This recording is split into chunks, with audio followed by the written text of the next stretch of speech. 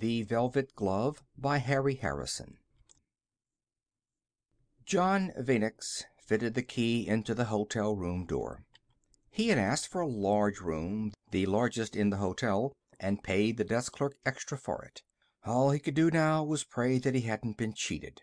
He didn't dare complain or try to get his money back. He heaved a sigh of relief as the door swung open. It was bigger than he had expected, fully 3 feet wide by 5 feet long. There was more than enough room to work in. He would have his leg off in a jiffy, and by morning his limp would be gone. There was the usual adjustable hook on the back wall. He slipped it through the recessed ring in the back of his neck and kicked himself up until his feet hung free of the floor. His legs relaxed with a rattle as he cut off all power from his waist down. The overworked leg motor would have to cool down before he could work on it. Plenty of time to skim through the newspaper. With the chronic worry of the unemployed, he snapped it open at the want ads and ran his eye down the help wanted robot column. There was nothing for him under the specialist heading. Even the unskilled labor listings were bare and unpromising. New York was a bad town for robots this year. The want ads were just as depressing as usual, but he could always get a lift from the comic section. He even had a favorite strip, a fact that he scarcely dared mention to himself. Rattly Robot, a dull-witted mechanical clod who was continually falling over himself and getting into trouble. It was a repellent caricature, but could still be very funny. John was just starting to read it when the ceiling light went out. It was 10 p.m., curfew hour for robots. Lights out and lock yourself in until 6 in the morning. 8 hours of boredom and darkness for all except the few night workers. But there were ways of getting around the letter of the law that didn't concern itself with the definition of visible light. Sliding aside some of the shielding around his atomic generator, John turned up the gain. As it began to run a little hot, the heat waves streamed out, visible to him as infrared rays. He finished reading the paper in the warm, clear light of his abdomen. The thermocouple in the tip of his second finger left hand. He tested the temperature of his leg. It was soon cool enough to work on. The waterproof gasket stripped off easily, exposing the power leads, nerve wires, and the weakened knee joint. The wires disconnected, John unscrewed the knee above the joint and carefully placed it on the shelf in front of him. With loving care, he took the replacement part from his hip pouch. It was the product of toil, purchased with his savings from 3 months' employment on the Jersey pig farm. John was standing on one leg testing the new knee joint when the ceiling fluorescent flickered and came back on. 5:30 already. He had just finished in time. A shot of oil on the new bearing completed the job. He stowed away the tools in his pouch and unlocked the door. The unused elevator shaft acted as a waste chute. He slipped his newspaper through a slot in the door as he went by. Keeping close to the wall, he picked his way carefully down the grease-stained stairs. He slowed his pace at the 17th floor as 2 other mechs turned in ahead of him. They were obviously butchers or meat cutters. Where the right hand should have been on each of them, there stuck out a wicked foot-long blade. As they approached the foot of the stairs, they stopped to slip the knives into the plastic sheaths that were bolted to their chest plates. John followed them down the ramp into the lobby. The room was filled to capacity with robots of all sizes, forms, and colors. John Venix's greater height enabled him to see over their heads to the glass doors that opened onto the street. It had rained the night before, and the rising sun drove red glints from the puddles on the sidewalk. 3 robots, painted snow white to show they were night workers, pushed the doors open and came in.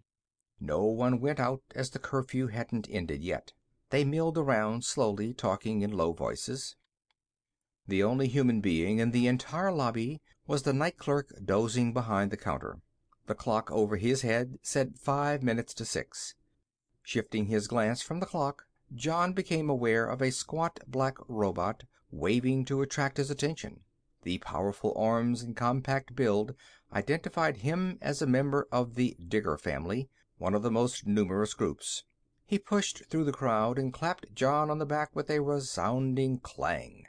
John Vanex. I knew it was you as soon as I saw you sticking up out of this crowd like a green tree trunk. I haven't seen you since the old days on Venus." John didn't need to check the number stamped on the short one's scratched chest plate. Alec Diger had been his only close friend during those 13 boring years at Orange Sea Camp. A good chess player and a whiz at two-handed handball, they had spent all their off time together. They shook hands with the extra squeeze that meant friendliness. "Alex, you beat-up little grease pot. What brings you to New York?" "The burning desire to see something besides rain and jungle, if you must know. After you bought out, things got just too damn dull. I began working 2 shifts a day in that foul diamond mine, and then 3 a day for the last 6 months to get enough credits to buy my contract and passage back to Earth. I was underground so long that the photocell on my right eye burned out when the sunlight hit it." He leaned forward with a hoarse, confidential whisper. "If you want to know the truth, I had a 60-carat diamond stuck behind the eye lens. I sold it here on Earth for 200 credits. Gave me 6 months of easy living. It's all gone now, so I'm on my way to the employment exchange." His voice boomed loud again. "And how about you?" John Venix chuckled at his friend's frank approach to life. "It's just been the old routine with me.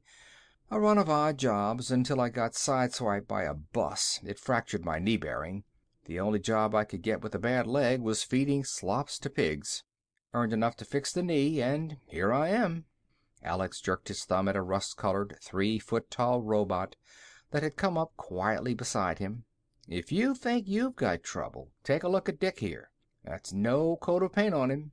Dick Dreyer, meet John Vanex, an old buddy of mine." John bent over to shake the little mech's hand. His eye shutters dilated as he realized what he had thought was a coat of paint was a thin layer of rust that coated Dick's metal body. Alex scratched a shiny path in the rust with his fingertip. His voice was suddenly serious. "Dick was designed for operating in the Martian desert. It's as dry as a fossil bone there, so his skinflint company cut corners on the stainless steel. When they went bankrupt, he was sold to a firm here in the city. After a while, the rust started to eat in and slow him down. They gave Dick his contract and threw him out." The small robot spoke for the first time. His voice grated and scratched. "Nobody will hire me like this, but I can't get repaired until I get a job." His arms squeaked and grated as he moved them. "I'm going by the robot-free clinic again today. They said they might be able to do something." Alec Diger rumbled in his deep chest. "Don't put too much faith in those people. They're great at giving out 10th credit oil capsules or a little free wire, but don't depend on them for anything important." It was 6 now. The robots were pushing through the doors into the silent streets. They joined the crowd moving out, John slowing his stride so his shorter friends could keep pace. Dick Dreyer moved with a jerking, irregular motion, his voice as uneven as the motion of his body. "John Vanex. I don't recognize your family name. Something to do with Venus, perhaps?" "Venus is right. Venus Experimental. There are only 22 of us in the family. We have waterproofed, pressure-resistant bodies for working down on the ocean bottom. The basic idea was all right. We did our part. Only there wasn't enough money in the channel dredging contract to keep us all working. I bought out my original contract at half price and became a free robot." Dick vibrated his rusty diaphragm. "Being free isn't all it should be. I sometimes wish the Robot Equality Act hadn't been passed. I would just love to be owned by a nice, rich company with a machine shop and a mountain of replacement parts." "You don't really mean that, Dick." Alec Diger clamped a heavy black arm across his shoulders. "Things aren't perfect now, we know that, but it's certainly a lot better than the old days. We were just hunks of machinery then, used 24 hours a day until we were worn out and then thrown in the junk pile. No thanks. I'll take my chances with things as they are." John and Alec turned into the employment exchange, saying goodbye to Dick, who went on slowly down the street. They pushed up the crowded ramp and joined the line in front of the registration desk. The bulletin board next to the desk held a scattering of white slips announcing job openings. A clerk was pinning up new additions. Vinix scanned them with his eyes, stopping at one circled in red. Robots needed in these categories. Apply at once to Chain Net Limited, 1219 Broadway. Fasten, Flyer, Atomal, Filmer, Vinix. John rapped excitedly at Alex Digger's neck. Look here, a job in my own specialty. I can get my old pay rate. See you back at the hotel tonight, and good luck in your job hunting. Alec waved goodbye. Let's hope the job's as good as you think. I never trust those things until I have my credits in my hand. John walked quickly from the employment exchange, his long legs eating up the blocks. Good old Alec. He didn't believe in anything he couldn't touch. Perhaps he was right, but why try to be unhappy? The world wasn't too bad this morning. His leg worked fine, prospects of a good job. He hadn't felt this cheerful since the day he was activated. Turning the corner at a brisk pace, he collided with a man coming from the opposite direction. John had stopped on the instant, but there wasn't time to jump aside. The obese individual jarred against him and fell to the ground, from the height of elation to the depths of despair in an instant. He had injured a human being. He bent to help the man to his feet, but the other would have none of that. He evaded the friendly hand and screeched in a high-pitched voice, "Officer! Officer! Police! Help! I've been attacked! A mad robot! Help!" A crowd was gathering, staying at a respectful distance, but making an angry, muttering noise. John stood motionless, his head reeling at the enormity of what he had done. A policeman pushed his way through the crowd. "Seize him, officer! Shoot him down! He struck me! Almost killed me!" The man shook with rage, his words thickening to a senseless babble. The policeman had his .75 recoilless revolver out and pressed against John's side.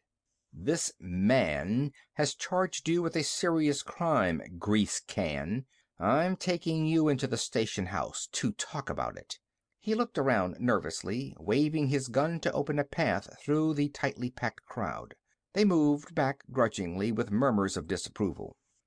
John's thoughts swirled in tight circles. How did a catastrophe like this happen? Where was it going to end? He didn't dare tell the truth. That would mean he was calling the man a liar. There had been 6 robots power-lined in the city since the first of the year. If he dared speak in his own defense, there would be a jumper to the street lighting circuit and a 7th burnt-out hulk in the police morgue. A feeling of resignation swept through him. There was no way out. If the man pressed charges, it would mean a term of penal servitude, though it looked now as if he would never live to reach the court. The papers had been whipping up a lot of anti-robe feeling. You could feel it behind the angry voices, see it in the narrowed eyes and clenched fists. The crowd was slowly changing into a mob, a mindless mob as yet, but capable of turning on him at any moment. "What's going on here?" It was a booming voice with a quality that dragged at the attention of the crowd. A giant cross-continent freighter was parked at the curb. The driver swung down from the cab and pushed his way through the people. The policeman shifted his gun as the man strode up to him. "That's my robot you got there, Jack. Don't put any holes in him." He turned on the man who had been shouting accusations. "Fatty here is the world's biggest liar. Robot was standing here waiting for me to park the truck. Fatty must be as blind as he is stupid. I saw the whole thing. He knocks himself down walking into the robe, then starts hollering for the cops." The other man could take no more. His face crimson with anger, he rushed toward the trucker, his fists swinging in ungainly circles. They never landed. The truck driver put a meaty hand on the other's face and seated him on the sidewalk for the second time. The onlookers roared with laughter. The power lining and the robot were forgotten. The fight was between 2 men now. The original cause had slipped from their minds. Even the policeman allowed himself a small smile as he holstered his gun and stepped forward to separate the men. The trucker turned toward John with a scowl. Come on, you, aboard the truck. You caused me enough trouble for one day. What a junk can. The crowd chuckled as he pushed John ahead of him into the truck and slammed the door behind them. Jamming the starter with his thumb, he gunned the thunderous diesels into life and pulled out into the traffic. John moved his jaw, but there were no words to come out. Why had this total stranger helped him? What could he say to show his appreciation? He knew that all humans weren't robe haters. Why, it was even rumored that some humans treated robots as equals instead of machines. The driver must be one of those mythical individuals. There was no other way to explain his actions. Driving carefully with one hand, the man reached up behind the dash and drew out a thin, plasticoid booklet. He handed it to John, who quickly scanned the title, Robot Slaves in a World Economy, by Philpott Asimov II. If you're caught reading that thing, they'll execute you on the spot. Better stick it between the insulation on your generator. You can always burn it if you're picked up. Read it when you're alone. It's got a lot of things in it that you know nothing about. Robots aren't really inferior to humans. In fact, they're superior in most things. There is even a little history in there to show that robots aren't the first ones to be treated as second-class citizens. You may find it hard to believe, but human beings once treated each other just the way they treat robots now. That's one of the reasons I'm active in this movement. Sort of like the fellow who was burned helping others stay away from the fire. He smiled a warm, friendly smile in John's direction, the whiteness of his teeth standing out against the rich ebony brown of his features. I'm heading towards US-1. Can I drop you anywheres on the way? The Changejet building, please. I'm applying for a job. They rode the rest of the way in silence. Before he opened the door, the driver shook hands with John. Sorry about calling you junk, Can, but the crowd expected it. He didn't look back as he drove away. John had to wait a half an hour for his turn, but the receptionist finally signaled him toward the door of the interviewer's room. He stepped in quickly and turned to face the man seated at the transplastic desk, an upset little man with permanent worry wrinkles stamped in his forehead. The little man shoved the papers on the desk around angrily, occasionally making crabbed little notes on the margins. He flashed a bird-like glance up at John. Yes, be quick. What is it you want? You posted a help wanted notice. The man cut him off with a wave of his hand. All right, let me see your ID tag. Quickly, there are others waiting. John thumbed the tag out of his waist slot and handed it across the desk. The interviewer read the code number, then began running his finger down a long list of similar figures.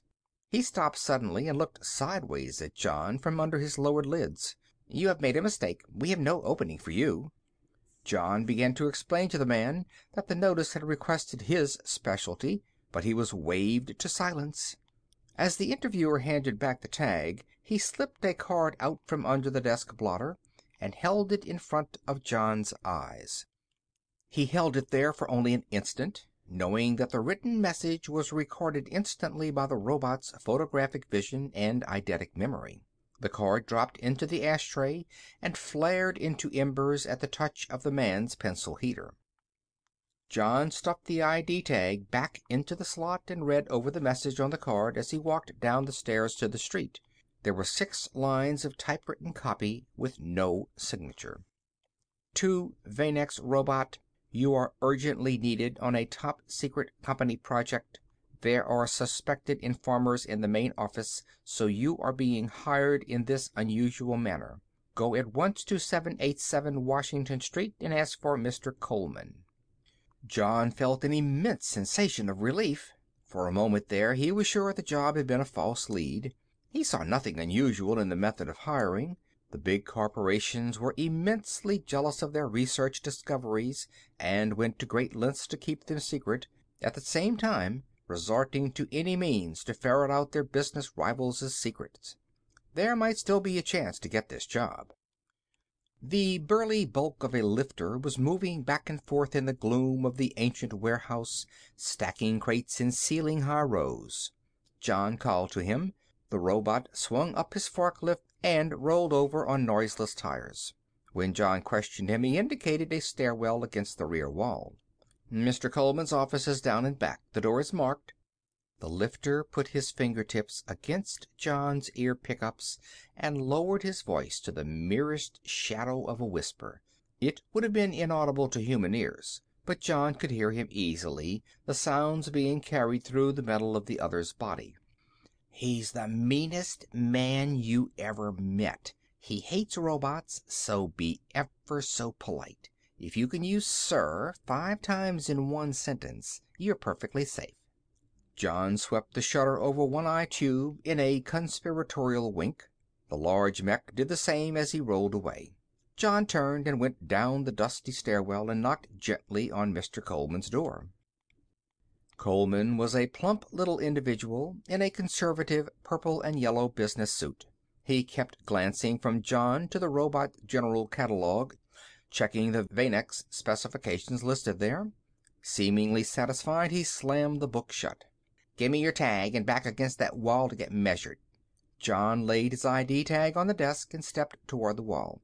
"Yes, sir. Here it is, sir." 2 sir on that one. Not bad for the first sentence. He wondered idly if he could put 5 of them in one sentence without the man knowing he was being made a fool of. He became aware of the danger an instant too late. The current surged through the powerful electromagnet behind the plaster, flattening his metal body helplessly against the wall. Coleman was almost dancing with glee. "We got him, Druce. He's mashed flatter than a stinking tin can on a rock. Can't move a motor. Bring that junk in here and let's get him ready." Druce had a mechanic's coveralls on over his street suit and a toolbox slung under one arm. He carried a little black metal can at arm's length, trying to get as far away from it as possible.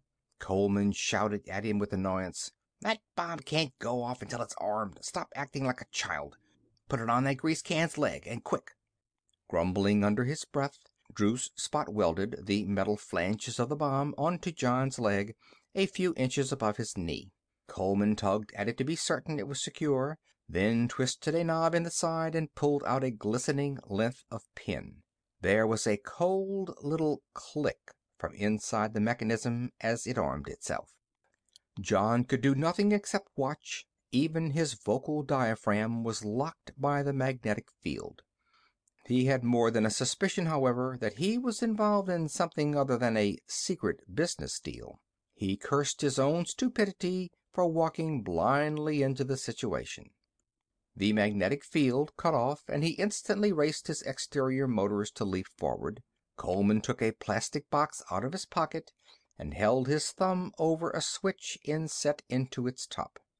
"Don't make any quick moves, junkyard. This little transmitter is keyed to a receiver in that bomb on your leg. One touch of my thumb, up you go in a cloud of smoke and come down in a shower of nuts and bolts."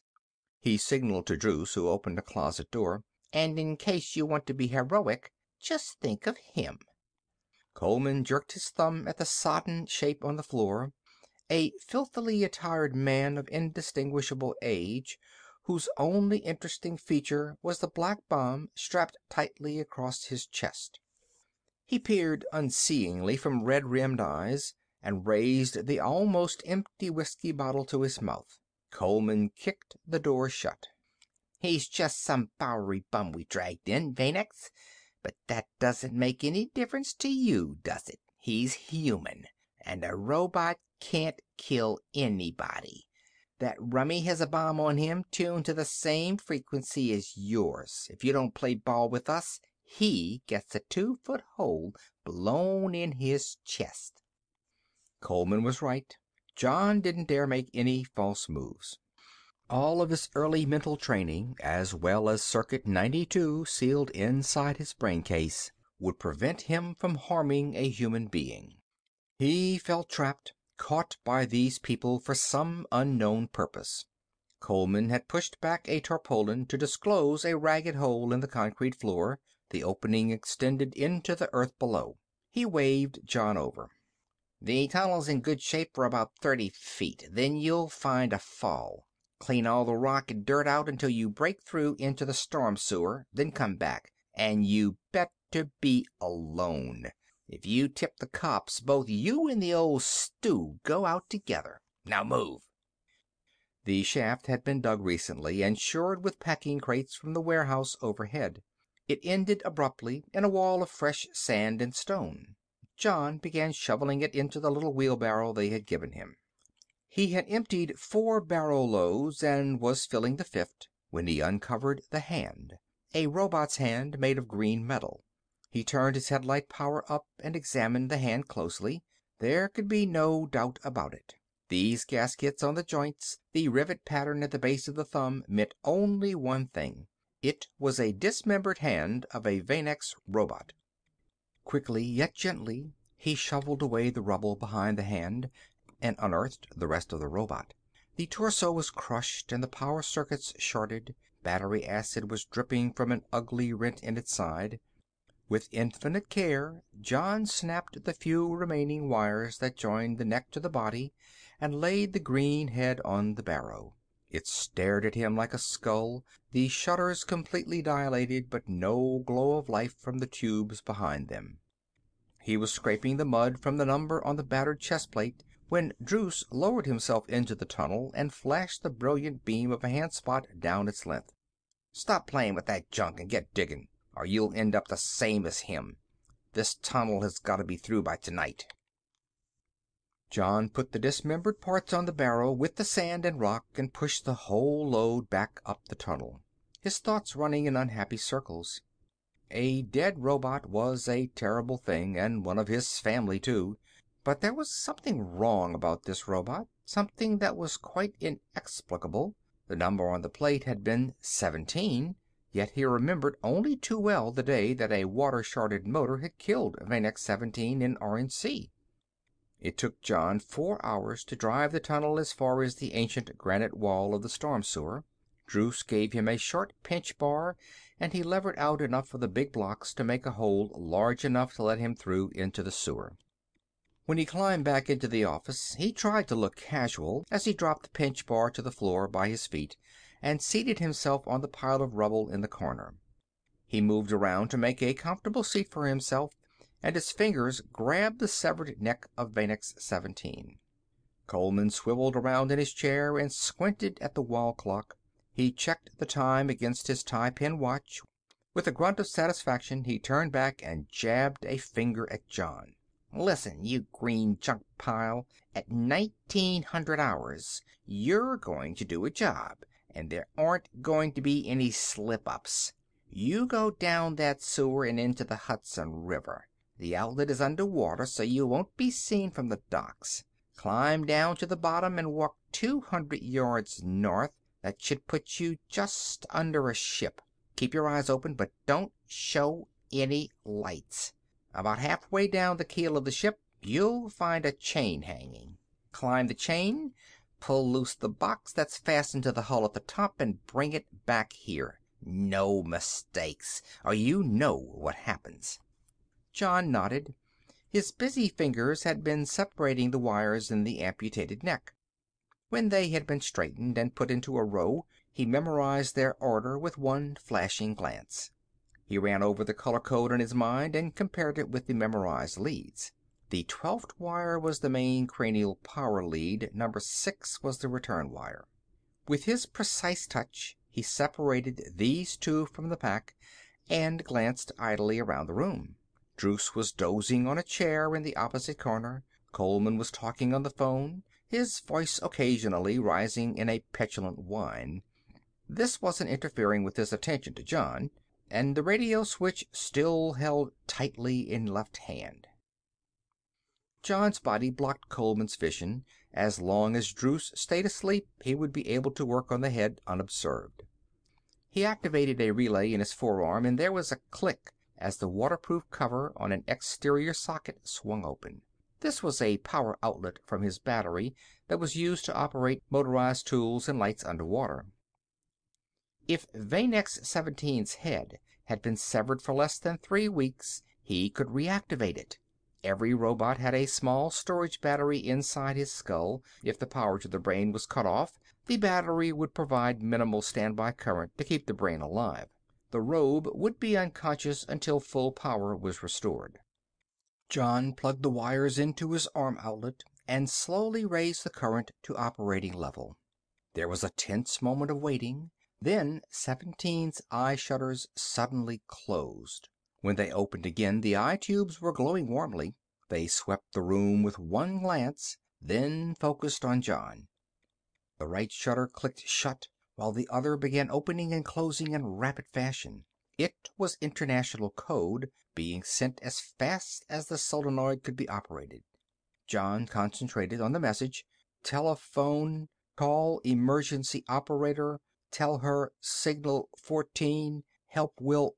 The shutter stopped in the middle of a code group, the light of reason dying from the eyes. For one instant, John's heart leaped in panic, until he realized that 17 had deliberately cut the power. Druce's harsh voice rasped in his ear. "What are you doing with that? None of your funny robot tricks. I know your kind. Plotting all kinds of things in them tin domes." His voice trailed off into a stream of incomprehensible profanity. With sudden spite, he lashed his foot out and sent 17's head crashing against the wall. The dented green head rolled to a stop at John's feet, the face staring up at him in mute agony. It was only Circuit 92 that prevented him from injuring a human. As his motors revved up to send him hurtling forward, the control relays clicked open. He sank against the debris, paralyzed for the instant. As soon as the rush of anger was gone, he would regain control of his body. They stood as if frozen in a tableau. The robot slumped backward, the man leaning forward, his face twisted with unreasoning hatred. The head lay between them like a symbol of death. Coleman's voice cut through the air of tenseness like a knife. "Druce, stop playing with the grease can and get down to the main floor to let little Willie and his junk brokers in.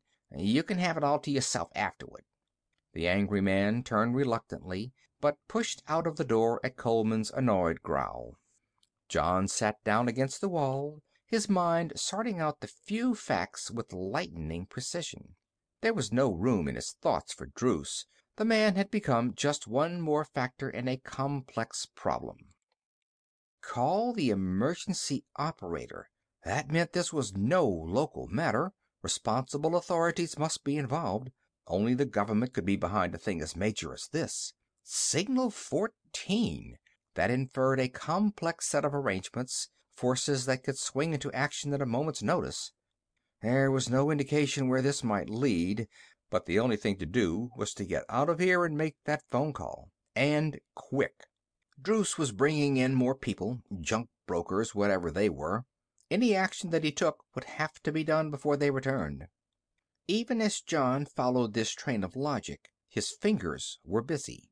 Palming a wrench, he was swiftly loosening the main retaining nut on his hip joint. It dropped free in his hand. Only the pivot pin remained now to hold his leg on. He climbed slowly to his feet and moved towards Coleman's desk. "Mr. Coleman, sir. It's time to go down to the ship now. Should I leave now, sir?" John spoke the words slowly as he walked forward, apparently going to the door, but angling at the same time toward the plump man's desk. "You got 30 minutes yet. Go sit. Say." The words were cut off. Fast as a human reflex is, it is the barest crawl compared to the lightning action of electronic reflex. At the instant Coleman was first aware of John's motion, the robot had finished his leap and lay sprawled across the desk, his leg off at the hip and clutched in his hand. "You'll kill yourself if you touch the button." The words were part of the calculated plan. John bellowed them in the startled man's ear as he stuffed the dismembered leg down the front of the man's baggy slacks. It had the desired effect. Coleman's finger stabbed at the button, but stopped before it made contact. He stared down with bulging eyes at the little black box of death peeping out of his waistband. John hadn't waited for the reaction. He pushed backward from the desk and stopped to grab the stolen pinch bar off the floor.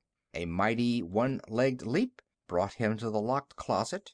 He stabbed the bar into the space between the door and the frame and heaved. Coleman was just starting to struggle the bomb out of his pants when the action was over.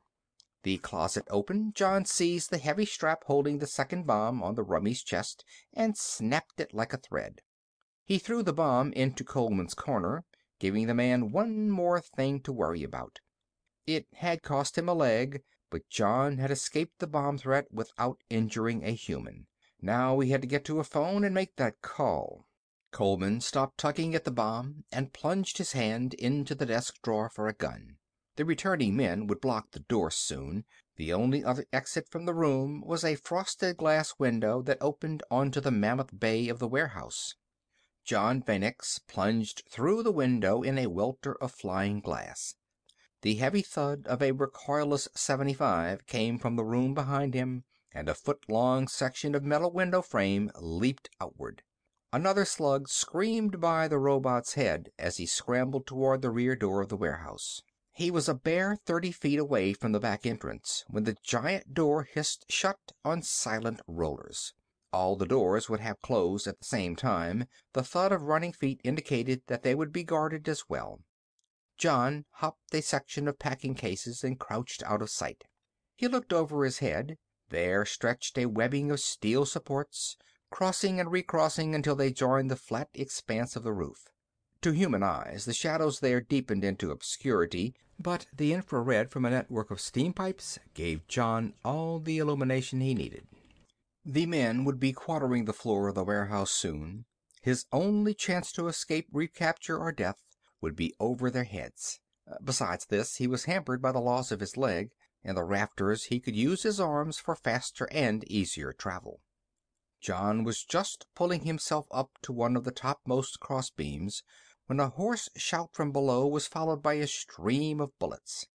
They tore through the thin roof. One slug clanged off the steel beam under his body. Waiting until 3 of the newcomers had started up a nearby ladder, John began to quietly work his way toward the back of the building. Safe for the moment, he took stock of his position. The men were spread out through the building. It could only be a matter of time before they found him. The doors were all locked and he had made a complete circuit of the building to be sure. There were no windows that he could force. The windows were bolted as well. If he could call the emergency operator, the unknown friends of Vanex 17 might come to his aid. This, however, was out of the question. The only phone in the building was on Coleman's desk. He had traced the leads to make sure.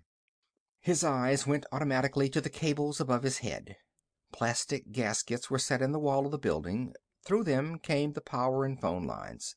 The phone line! That was all he needed to make a call. With smooth, fast motions, he reached up and scratched a section of wire bare. He laughed to himself as he slipped the little microphone out of his left ear. Now he was half deaf as well as half lame.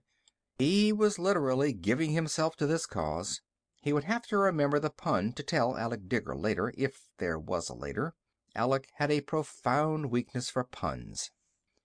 John attached jumpers to the mic and connected them to the bare wire. A touch of the ammeter showed that no one was on the line.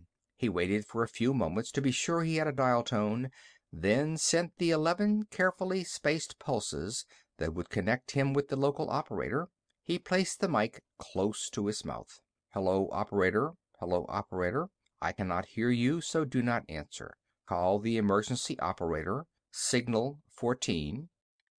I repeat, signal 14. John kept repeating the message until the searching men began to approach his position. He left the mic connected. The men wouldn't notice it in the dark, but the open line would give the unknown powers his exact location. Using his fingertips, he did a careful traverse on an I-beam to an alcove in the farthest corner of the room. Escape was impossible. All he could do was stall for time. Mr. Coleman, I'm sorry I ran away. With the volume on full, his voice rolled like thunder from the echoing walls. He could see the men below twisting their heads vainly to find the source. If you let me come back and don't kill me, I will do your work. I was afraid of the bomb, but now I am afraid of the guns. It sounded a little infantile. but he was pretty sure none of those present had any sound knowledge of robotic intelligence. Please let me come back, sir.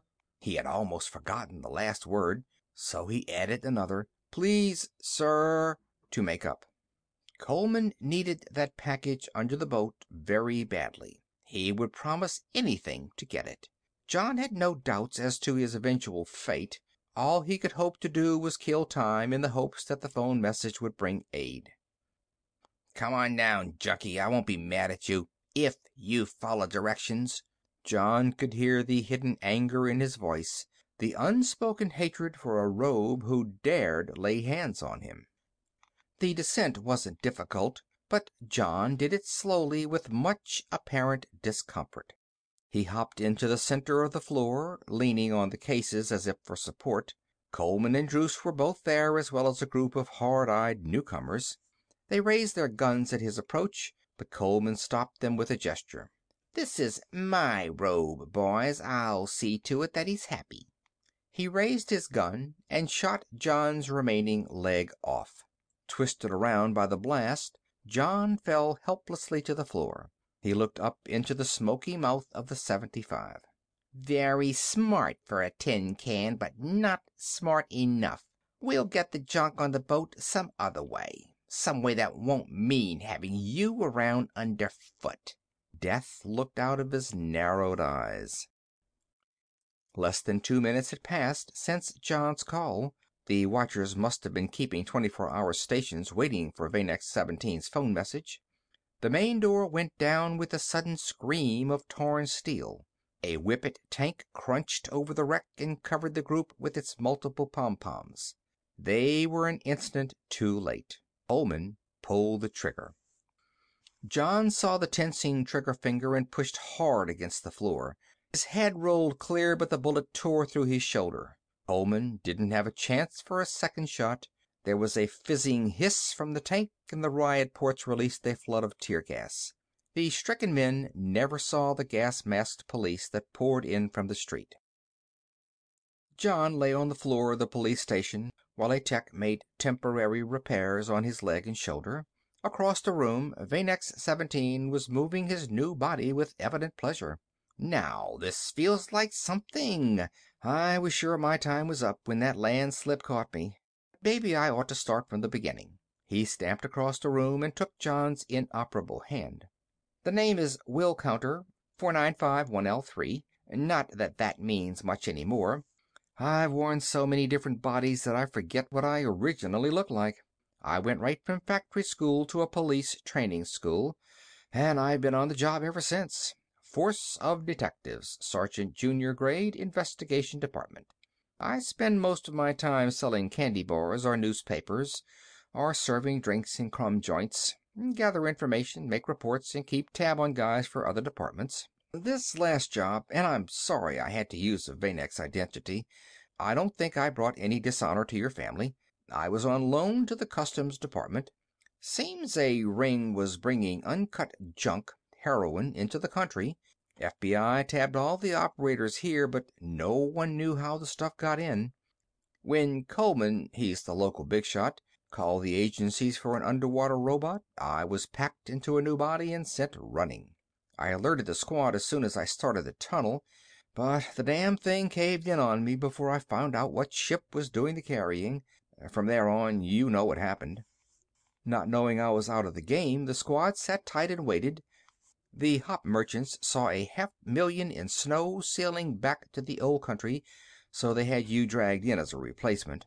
You made the phone call, and the cavalry rushed in at the last moment to save 2 robots from a rusty grave. John, who had been trying vainly to get in a word, saw his chance as Will Counter turned to admire the reflection of his new figure in a window. You shouldn't be telling me those things about your police investigations and department operations. Isn't this information supposed to be secret, especially from robots? Of course it is, was Will's airy answer. Captain Edgecombe, he's the head of my department, is an expert on all kinds of blackmail. I'm supposed to tell you so much confidential police business that you'll have to either join the department or be shot as a possible informer. His laughter wasn't shared by the bewildered John.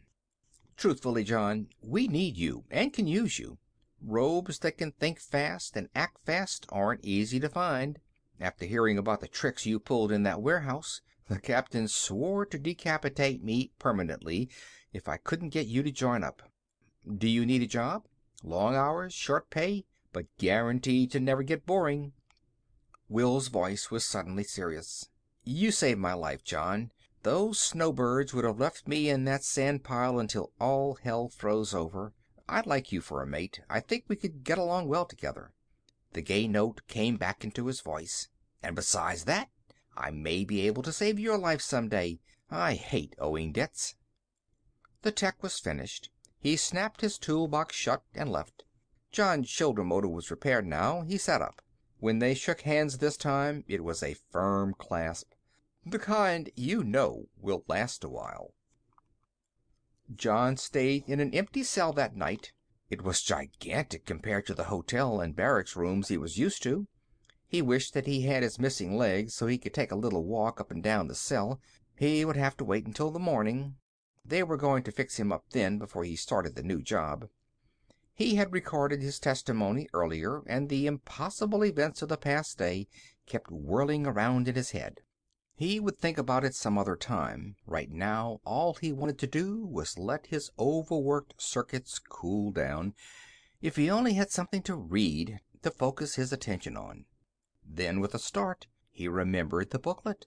Everything had moved so fast that the earlier incident with the truck driver had slipped his mind completely.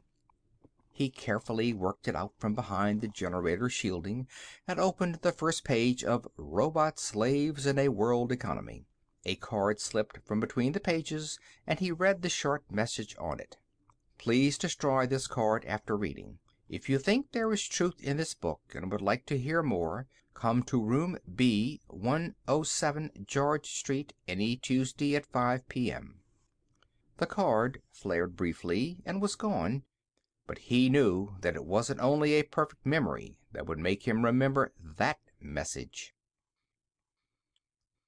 End of The Velvet Glove by Harry Harrison. The stories recorded by Phil Chenevert. September 2012 in Baton Rouge, Louisiana.